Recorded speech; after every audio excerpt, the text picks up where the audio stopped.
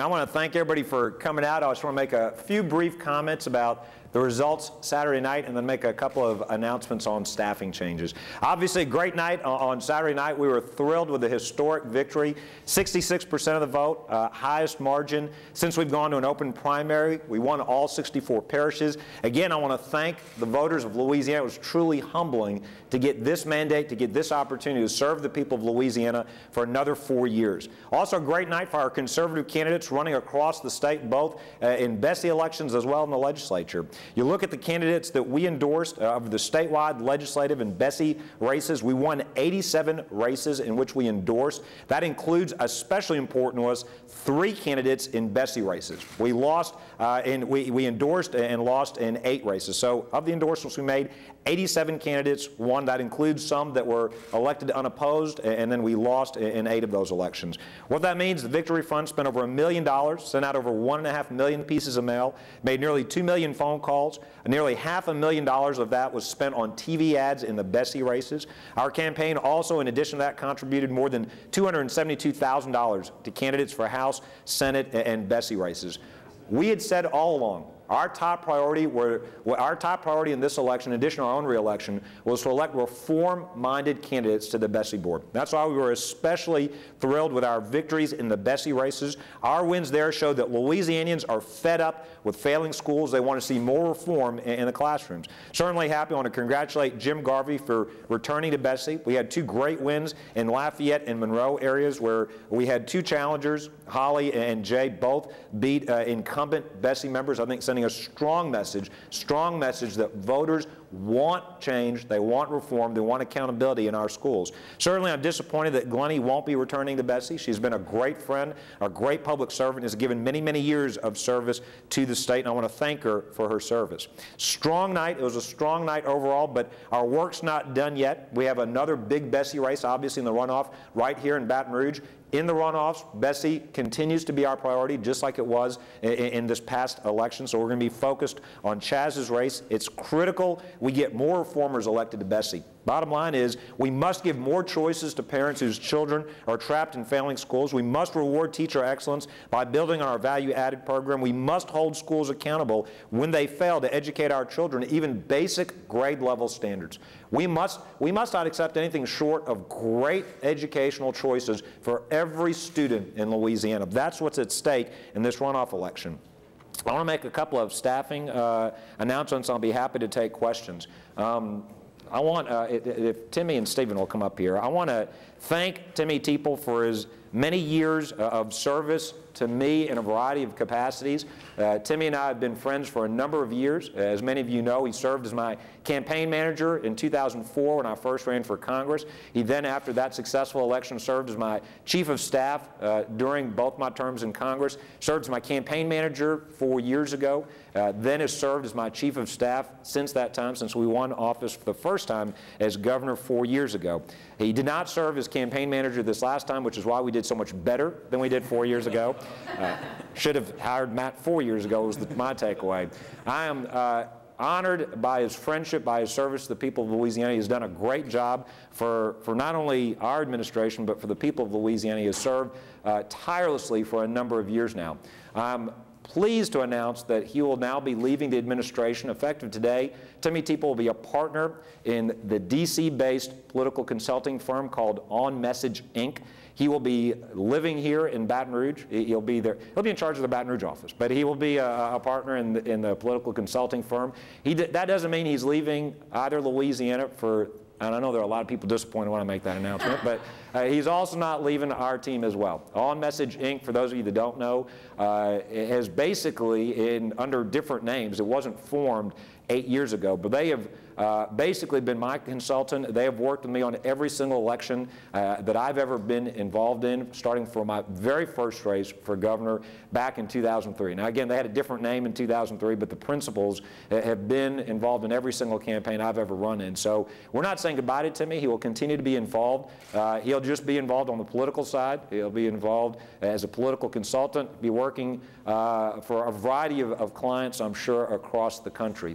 Taking his place, I'm pleased that Stephen Wagesback will be effective today, will be my chief of staff. He'll be the chief of staff in our second term as well. Stephen has done a phenomenal job. As many of you know, he's had a variety of titles in the administration. He has served as executive counsel, he served as deputy chief of staff. He served as chief of staff a couple of other times when Timmy has wandered away to work on different campaigns and taken leaves. He has done a great job. Stephen has tremendous experience both here in Baton Rouge but also in Washington, D.C. I was honored when he came down in my last gubernatorial campaign to be policy director, and he worked extremely hard in that campaign and stayed on afterwards again to work first as deputy chief of staff before taking the role of executive counsel. Honored to have him as my chief of staff. He's going to do a phenomenal job. I know he'll make sure there's not only a seamless transition, but that we continue to be proactive and hit the ground running with this second term. The second staffing announcement I want to announce today, and if Kyle and Melissa, if you'll come up here. Melissa Sellers has been a great, great friend. Many of you know that she came down to work, came back to Louisiana to work on my last gubernatorial campaign. She's been with us for over 4.5 years. She has served in a number of capacities, served as press secretary as well as communications director.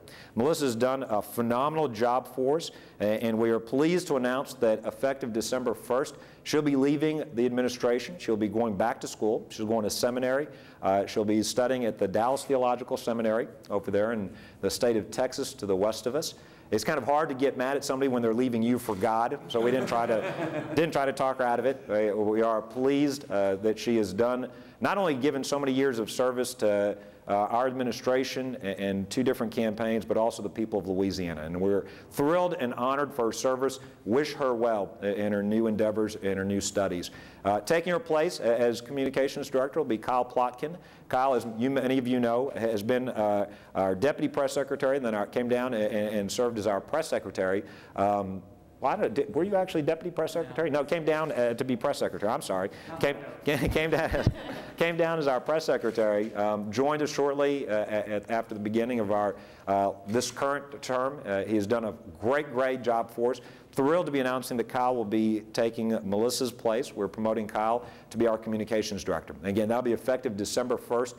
Again, we'll ensure a seamless transition. I'm sure there are going to be a number of other personnel changes that we will be announcing in the days and weeks ahead. We're going to obviously talk to folks within the administration and determine who will be staying and determine what new additions we'll be making to our team. But I did want to announce today these 2 transitions. And again, I want to wish Timmy and Melissa well as they embark on these new journeys in their lives. But I also want to congratulate Stephen and Kyle. They're going to do a great job, not only for the administration, but for the state. We're thrilled that they'll be taking on these new responsibilities.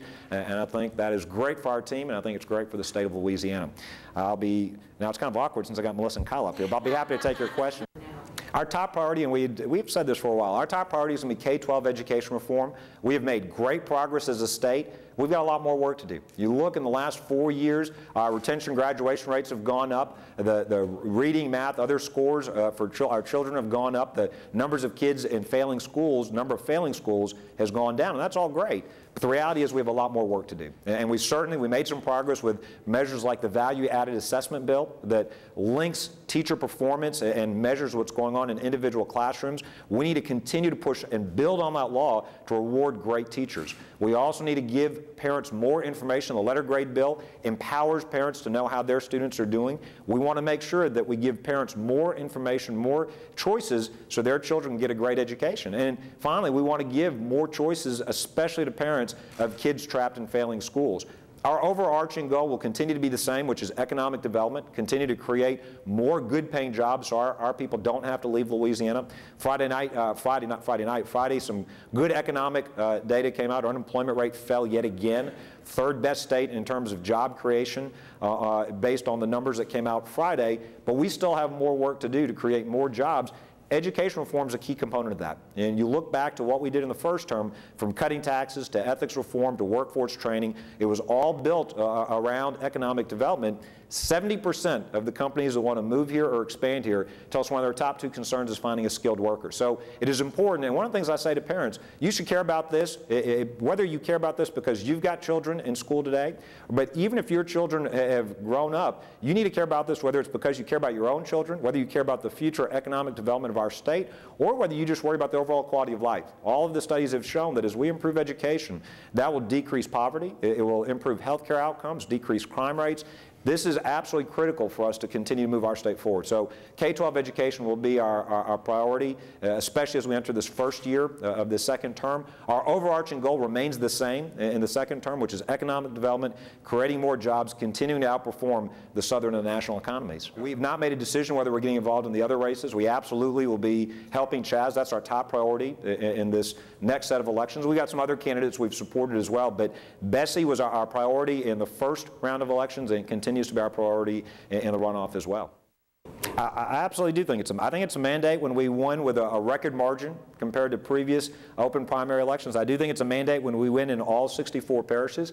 You know, the reality is I think people are generally pleased with the direction the state's going, in which the state's going. The reality is that we have continued, our unemployment rate continues to be below the national and southern averages. We are outperforming the rest of the country economically. We are impacted by the national recession, but again, I think overall people are pleased. I had a number of voters come tell me they may not agree with every single decision, but overall they're pleased with the direction of the state. I had people tell me that, by the way, on Saturday. I'm watching one of my kids play football, and I had parents come and tell me there, now, Governor, I don't agree with this or that, but I'm still voting for you today. So, you know, even up until Election Day, people are coming up and telling me that, yeah, they're pleased with the overall direction of the state. You know, we were thrilled that when Pilgrim's Pride left, we were able to bring back Foster Farms to save over 1,000 jobs there. We were thrilled we were able to bring in ConAgra to process sweet potatoes and add value to the crops grown by our farmers in Northeast Louisiana. Thrilled we were able to create other opportunities to add value to the crops grown here or transported through our state. For example, Folgers expanded their coffee roasting facility in eastern New Orleans, in New Orleans East, and you also saw it in southwest Louisiana. You saw with Zagus USA doing their cotton facility there. We're going to continue to work hard to create economic opportunities for not only our farmers, but to add value to the products they grow. That creates better paying jobs in our state, but it also creates more demand for the commodities, the crops grown by our farmers, gives them more markets in which they can sell their products. I think that is the key. That is the key to helping our agricultural-based economy, a very important economy, very important part of our economy, as you know, responsible for billions of dollars in our GDP, responsible for thousands of jobs. So it is something we're going to continue to focus on, working with Commissioner Strain. Congratulate him on his re-election. Obviously, we endorsed Mike. We think he's done a great job. We're going to work in partnership with him to continue to bring those value-added processors to help our farmers continue to do well right here in Louisiana. We will be entering into a wager. We haven't yet decided on the specifics, but Robert Bentley is a very nice man, a very good friend, a great governor over in Alabama, but we absolutely are expecting to beat them and beat them badly. We expect to be rude guests when they invite us 2 weeks from now to come play football over there. So we will be doing a friendly wager. I will tell you this about the Florida wager. Rick Scott did send the key lime pie that he had promised, and as promised, I sent half of it to Coach Miles. We had gone to the game. We'd gone to the field before, and I introduced Governor Scott to Coach Miles, and I told Coach, I said, look, he's sending us a pie, and you know, I said, I don't want to get you in trouble, but if you win this game, half that pie is yours. I said, I don't know if that's allowed under the rules, but I'm going to send you half the pie. And he said, that's a deal. When I told my little girl, because the governor came here, Governor Scott came here before we went to the game together, my little 9-year-old girl heard that we were betting pies. We bet them some seafood, and we're sending them some seafood. We're gracious winners. We are going to send them some seafood, even though we won the bet. And we're going to be wagering. We will likely be offering Governor Bentley Louisiana seafood as our end of the wager, by the way. But when my little girl met the governor of Florida, instead of saying we look forward to getting the pie, told him she was disappointed in the bet. And he asked her, he said, well, what did you want? You know, what do you want instead of a pie? She said, I want a trip to Disney World. I want to go meet Mickey Mouse. So I told her that wasn't the governor of Florida's responsibility. He was not going to be sending her to Disney World.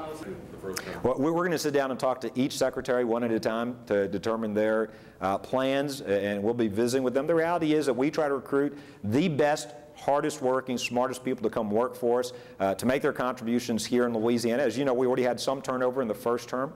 We know that many of our secretaries are certainly able to earn a lot more money and have other opportunities in the private sector, but Stephen and I are going to sit down and talk to each of the secretaries, and not just the secretaries, other senior officials within the administration.